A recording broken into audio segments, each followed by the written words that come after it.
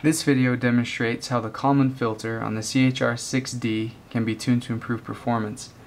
As of February 26, 2010, all CHR-6d units shipped from CH Robotics come with a built-in extended Kalman filter for pitch and roll angle estimation. The basic idea behind the filter is this: if the sensor is not accelerating, then the onboard accelerometers can be used to detect gravity and hence estimate pitch and roll angles. In general, however, the sensor might be moving around and vibrating, so that in the short term, the accelerometers can't be trusted. This is where the rate gyros come in. Since rate gyros are less sensitive to acceleration, they can be used to estimate changes in pitch and roll in the short term. But angle estimates produced by rate gyros tend to drift over time.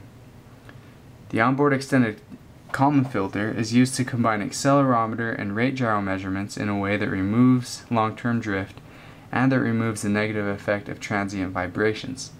At least that's the idea. In practice, you have to make trade-offs between trusting the rate gyros and trusting the accelerometers. When the filter trusts rate gyros more, it is less sensitive to acceleration and more sensitive to non-zero gyro biases.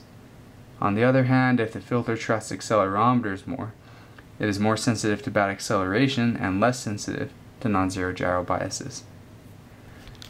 On the CHR-6d, the extended Kalman filter is tuned by adjusting the process variance, or if you like, the process noise.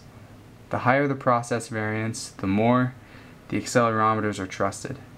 I have the CHR-6d configuration utility open.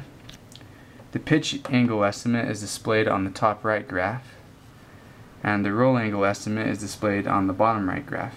The process variance that's used in the filter is displayed on the text box on the left-hand side of the display. Right now the process variance is set at 50, which is pretty low. The sensor should therefore be relatively insensitive to acceleration. I'm going to slide the sensor back and forth along the top of the table, like so.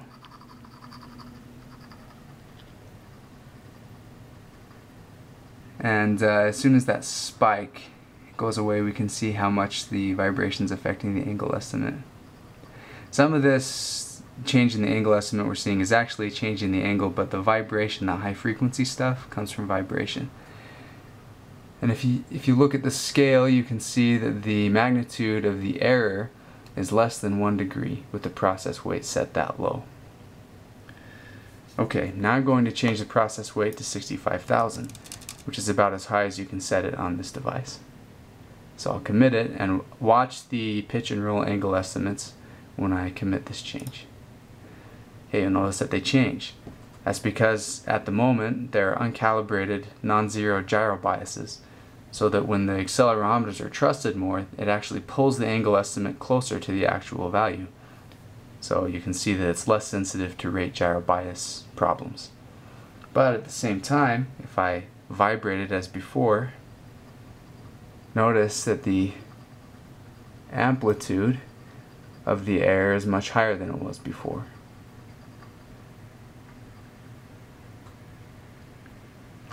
So how you set the process variance will depend entirely on your specific application.